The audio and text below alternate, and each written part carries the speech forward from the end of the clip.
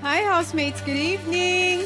Good evening po. Yes, hello. Matapos nga ang halos 2 linggo ng batch-backan, makikilala na natin ang kukumpleto sa Big Otso housemates. Pero ang tanong, aling batch nga kaya ang nagtagumpay? Batch 1, pinatunayan nyo nga bang girl power ang magdadala sa inyo hanggang dulo?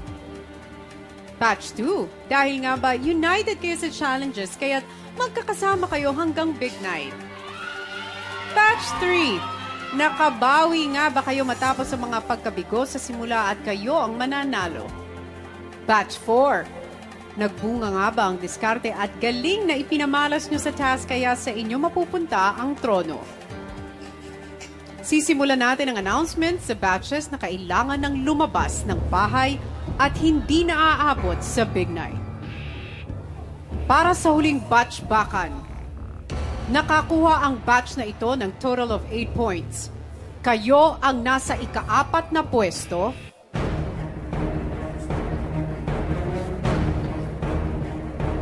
Batch 3.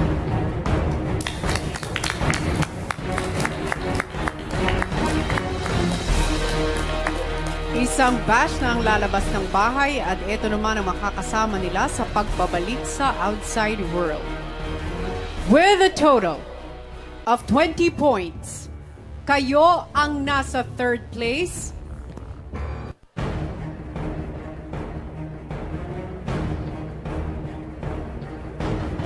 Batch 1, I'm sorry, Batit, Jelay, Karina, Tan at Kuya. You have just been evicted from the Big Brother house. Magpaalam na kayo.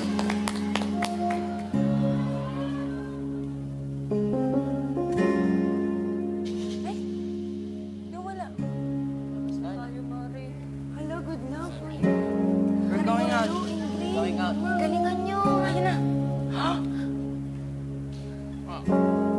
Nilabas tayo dyan. Wow. Wow. Kuya Andre. Bye-bye. Galingan nyo. Galingan nyo. Galingan nyo. Suspended in the air. Galingan nyo.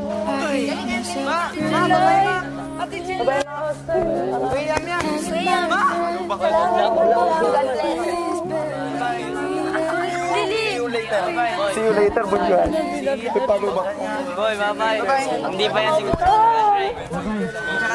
And there we have it, lalabas na nga ang dalawang teen batches. Palabakan po natin ang batch 1 and 3. Pero bago natin po sila makasama dito sa studio, kausapin muna natin ang mga naging kaibigan nila sa loob ng bahay ni Kuya. Ito si MJ. MJ, ano ba yung naging reaction mo? At wala nang chance yung batch niya para sa isa pang big throne. Masaya pa rin po ako para sa kanila kasi pinakita nila talaga yung best nila. In kanina sobra. Naawa nga ako kay Kuya Bas, kay Ashitas, kay Tantas, kay... Pero proud pa rin ako sa kanila. Kasi naabot nila yan. Ayan. Ikaw naman, Aljon. Anong pakiramdam mo? Makikita mo na yung mga kasama mo. Lalong-lalo na. Siyempre masaya po ako dahil makakasama na po namin ulit sila. And siyempre proud na proud kaming lahat na nakaabot sila hanggang dulo and hindi talaga sila nagpahuli. Kaya proud na proud kaming lahat sa kanila. At yun, sa tingin ko walang dahilan para maging malungkot kasi talagang para sa amin, panalo lahat sila. Ayun, panalong-panalo lahat ang ating mga teen housemates. Pero speaking of teen housemates, makasama natin sila dito sa studio matapos ang pag-uusap nila kasama si Kuya, Big Brother.